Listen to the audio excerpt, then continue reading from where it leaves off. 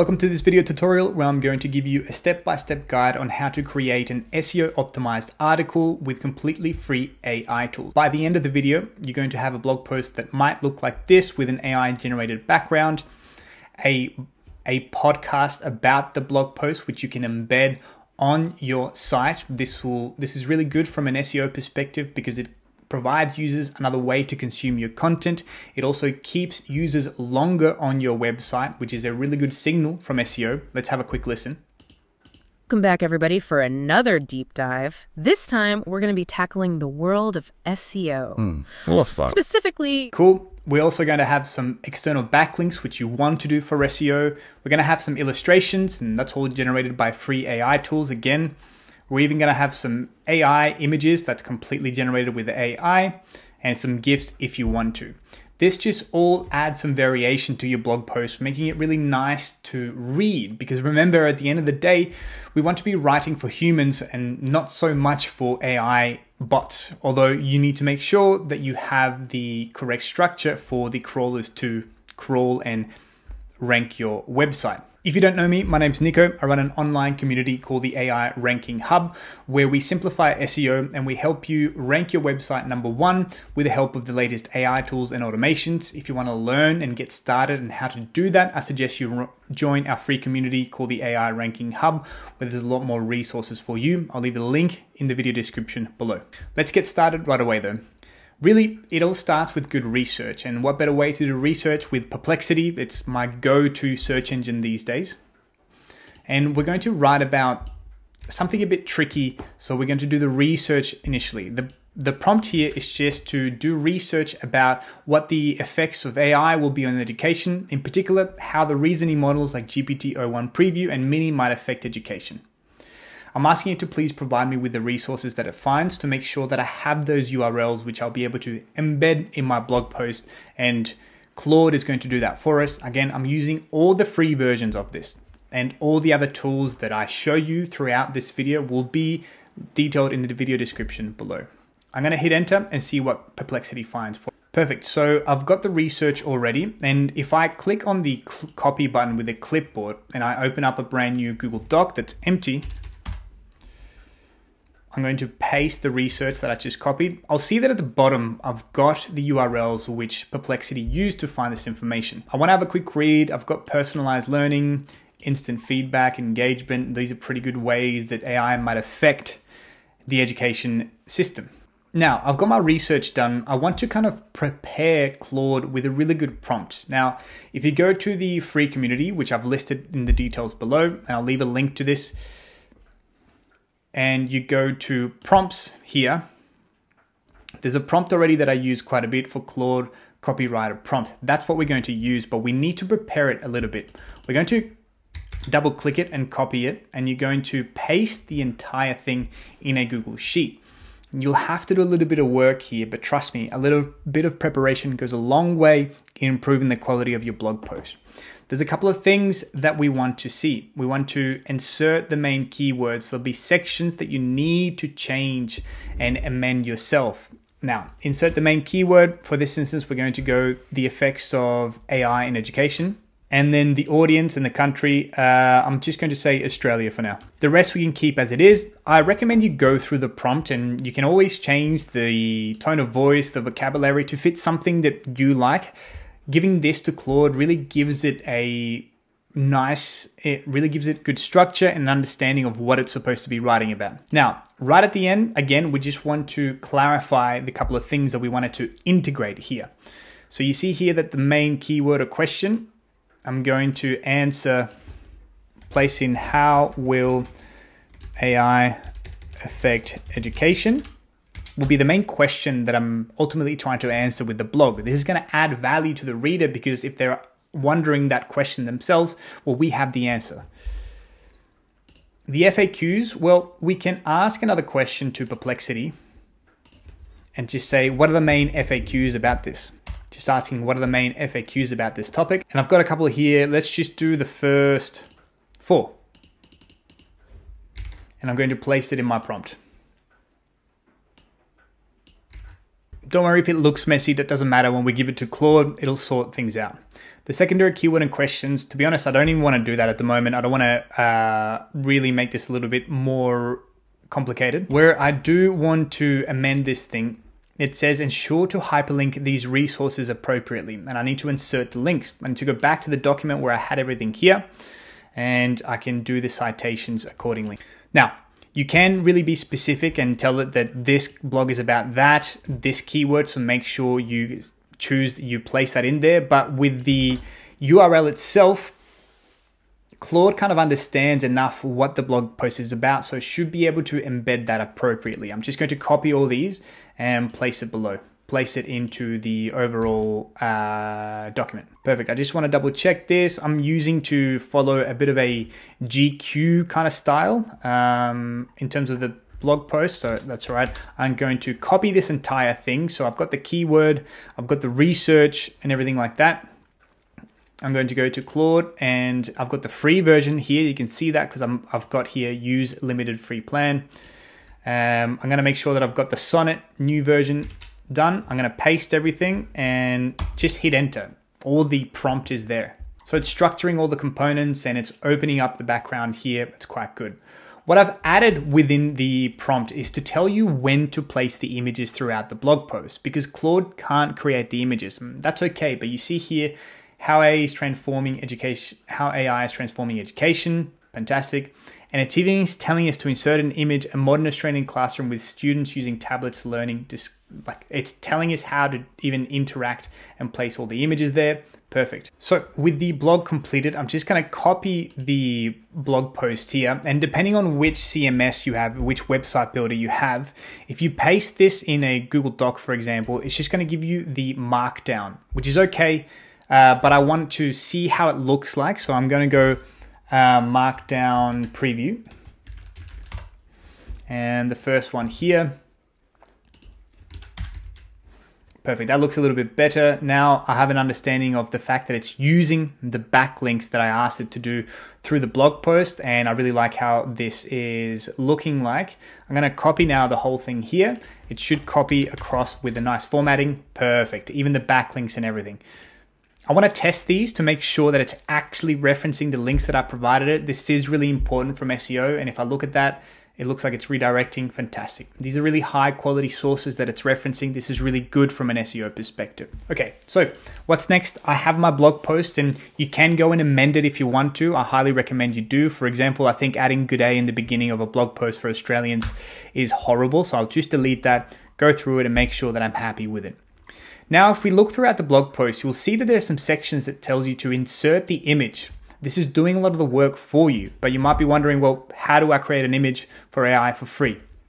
Well, welcome to the next free AI tool, and it's going to be Recraft.ai. These are the guys that created Red Panda, which is the best AI image generation model to date, at least as of the time of this recording.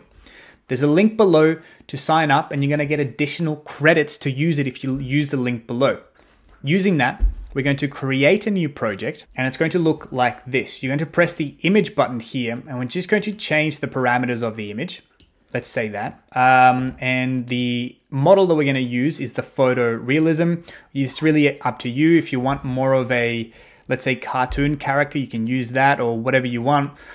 Just to have a bit of fun, let's make it into an illustration. And what we're going to do is we're just going to use the prompt that Claude has given us.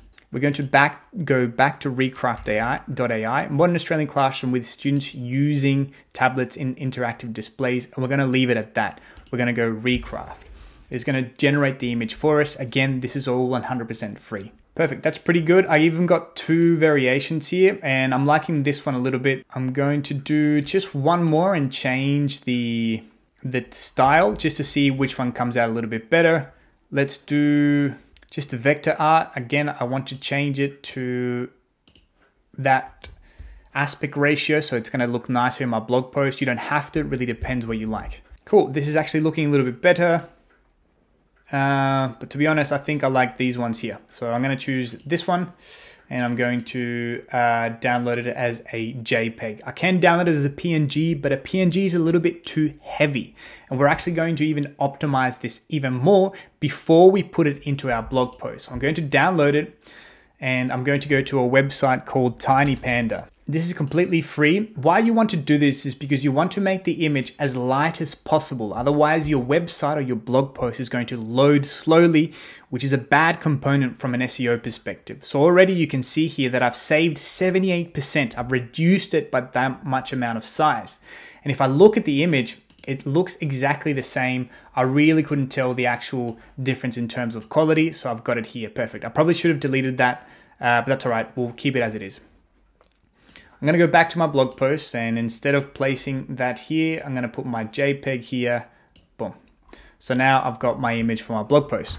Perfect. What else could I add to my blog post that's going to make it nice and easy to read? Well, maybe let's add some illustrations. So I'm going to copy this section here, and I'm going to go to another free tool called Napkin AI. This is going to create the illustration for me. Once you sign in, you'll have to click through a couple of questions that it asks you. I'm going to, by pasting text to the content, I'm going to paste it. I'm going to click this button here. It's going to read everything that I've pasted and give me an option of the illustrations that I can generate. Perfect. So personalized learnings, cons. Let's go back. This one is pretty good. I like this one here. Let's change it with a few colors, and I can even format it more. If I want to use certain colors and stuff like that, I can, but for now I'll leave it as it is. I'm going to download this. I'm going to download it as NPG, background off. I can copy it to a clipboard, or I can even download it. Again, it's a PNG, so it's a bit heavy. I'm going to go to Tiny Panda and make sure I optimize my image. Get into the habit of doing this. This is very good. You can see here that I've saved 69% in terms of making that image 69% lighter. Now I can place that at the bottom of the section that is about the illustration that I just generated. And now I'm going to go to here. Perfect. This looks pretty good. Everything else is looking really good. I'm just going to delete that section here. I've got the backlinks. I'm going to go through, make sure that there's nothing funky here.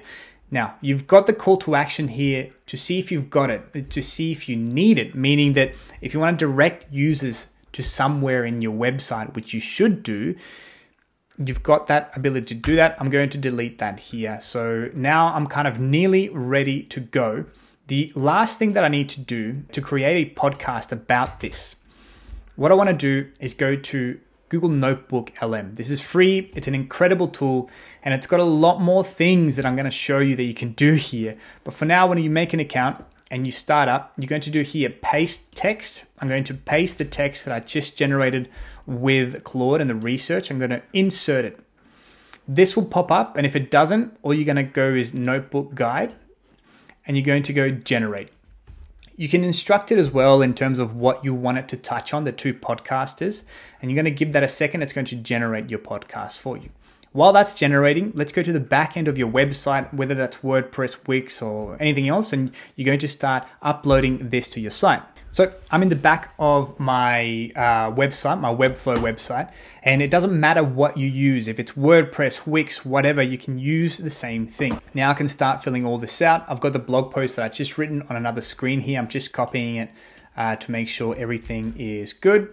So I've got the blog post title done, and then I'm going to copy the rest of my assets, or the entire blog post really, in the section where I can, so the rich text. Perfect. All right. Now, in the generation from Claude, at the bottom, there should be a little meta description. I want to copy that, and there should be a section for you to add a meta description to your blog post. It's really important that you do that. And that is in here, the excerpt. Okay, now I know that I need to do one more thing, and that's create a image for this. I can use that image, or really whatever I want. I can create another feature image, but for the sake of simplicity, I'm just going to use the same one that I already used, and I'm going to add them both here. So now I've got my blog post. It's got the images, it's got some illustrations. Now, what I am missing is to add my podcast. The podcast is generating. That'll take a few minutes. In that time, you should get a SoundCloud account. And this might seem like a lot of work, but trust me, it's worth it. You're adding so much value here. You can go to SoundCloud, create an account. You can upload here.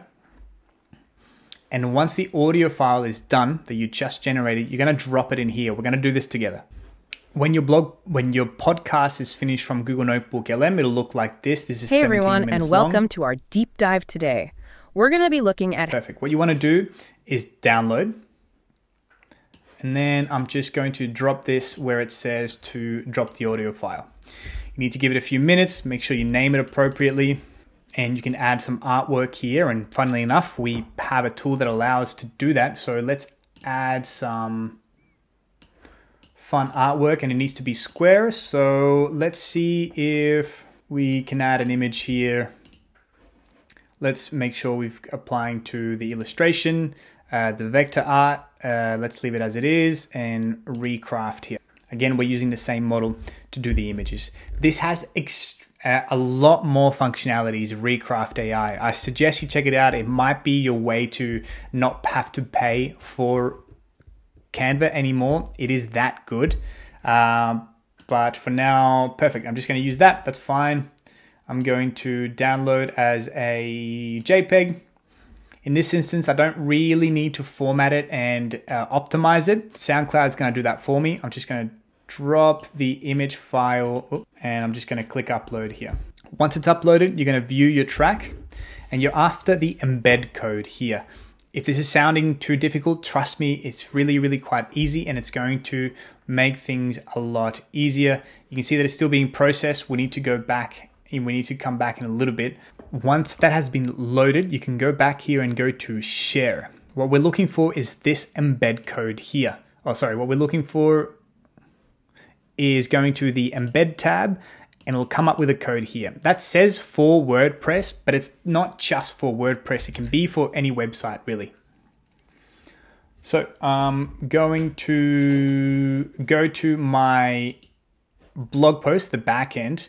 I'm just going to lower this a little bit and say something fun like, hey, would you rather listen to the podcast instead? And here I'm going to add this plus button. Now, this will change depending on your website, on your WordPress, Webflow, Squarespace, whatever, but they'll all have this option to inject some HTML or to add some code, custom code editor. You're going to paste that iframe code from SoundCloud. We're going to save it. Perfect. Now let's see what the outcome looks like. I'm going to make sure that I've saved this. And now I've got here my blog post in the front end, how AI is transforming education in Australia. I've got the embedded podcast. I've got the images. I've got the backlinks. I've got my illustration. And I've got my completed blog post that's going to be really nice to read. And that's it. If you repeat this process, if you start writing at least 4 blog posts a week, I promise you that after a month, you will see some results. Just make sure you go through the process and do the due diligence about this stuff. If you want to learn more about how to maximize your search engine optimization with AI tools like this and even automations that will help you facilitate this even more, I suggest you check out our AI ranking community. There's a premium version and a free version. The premium version gives you a lot more support. There's a lot more SEO experts in there, even a WordPress expert in there to help you out. Some 2 weekly meetings as well, just to accelerate the learning process for you. It's a lot of fun, but if not, just continue with the free community. All the assets that I spoke about will be there, and there's some more stuff in there for you. If you like this video, just give me a subscribe and a like, and I'll see you on the next one. Cheers.